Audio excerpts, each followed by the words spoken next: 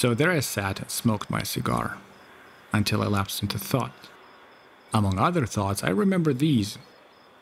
You are going on, I said to myself, to become an old man, without being anything, and without really undertaking to do anything.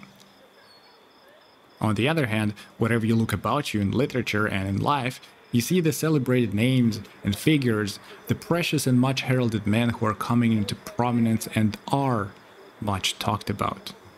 The many benefactors of the age who know how to benefit mankind by making life easier and easier.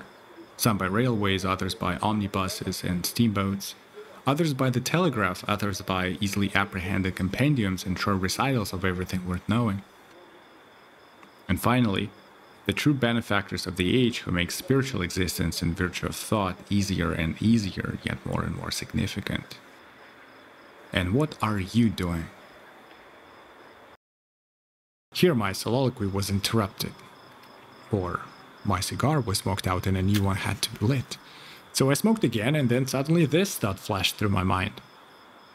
You must do something, but inasmuch as with your limited capacities, it will be impossible to make anything easier than it has become. You must, with the same humanitarian enthusiasm as the others, undertake to make something harder. Well, this notion pleased me immensely, and at the same time, it flattered me to think that I, like the rest of them, would be loved and esteemed by the whole community. And when all combine in every way to make everything easier, there remains only one possible danger. Namely, that the ease becomes so great that it becomes altogether too great. Then there's only one want left, though it's not yet a felt want, when people will want difficulty.